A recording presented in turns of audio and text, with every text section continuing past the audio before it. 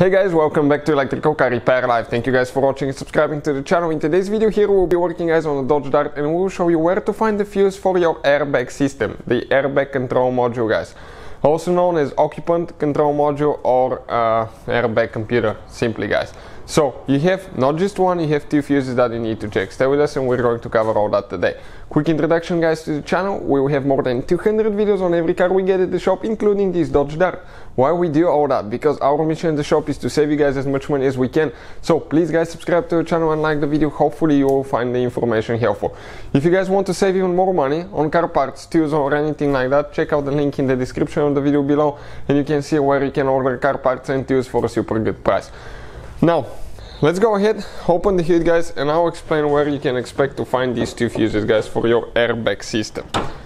Okay, for your airbag computer. So, this is a 2015 Dodge Dart, but it should work guys for the whole generation. Only, I think maybe 2013, maybe just a little bit different, but not much.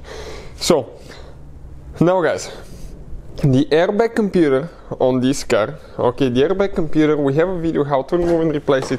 It's located actually, okay, right here behind these covers. Okay, so we'll have the video on the channel how to do that.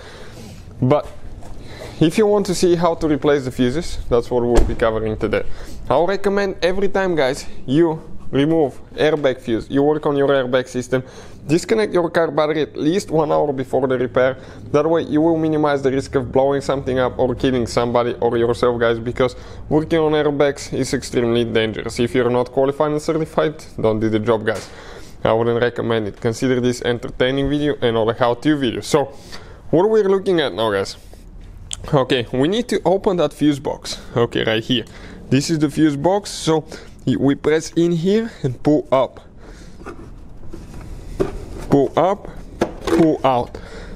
Now right here inside guys, you have the fuse numbers on the back side of the fuse box. Those are your fuse numbers. Whoever renumbered those doesn't make any sense.